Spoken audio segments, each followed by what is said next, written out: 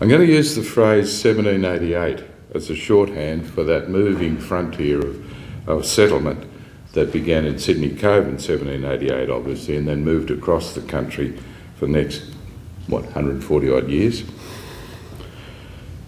I'm going to begin with this map, which shows the approximate distribution of Galahs in 1788. The numbers you can see locate the first Galah that various explorers said they saw, and quite often they said, for the first time we saw the rose cockatoo, or words to that effect. And since most explorers advanced inland from the coast, their sightings marked the rough outer limit of Galah distribution, so they're further in from those numbers. And the numbers show that Galahs were largely birds of the arid inland, or if they were on a coast, it was an arid coast. Except in New South Wales, all our modern croplands, where Galahs are now common, too common, had no Galahs, nor did any capital city. There were none around here and none around Wagga, where I grew up.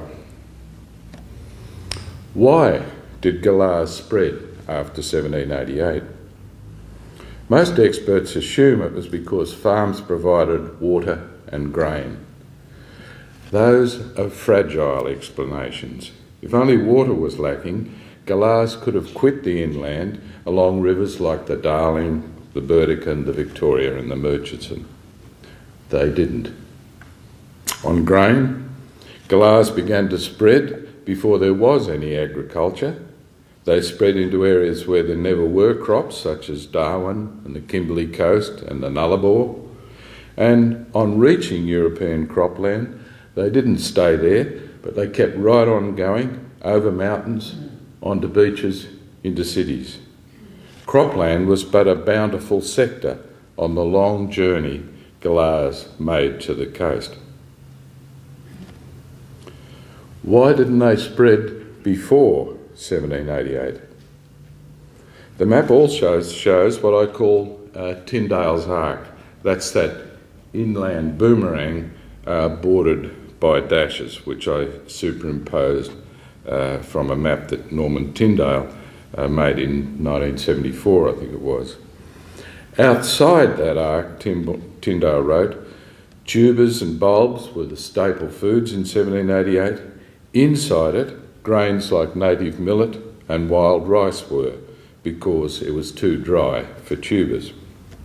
So people outside burnt grass before it headed to nourish and expose tubers, but people inside let grain head.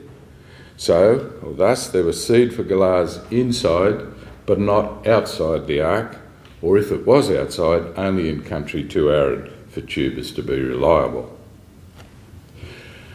Then Europeans came.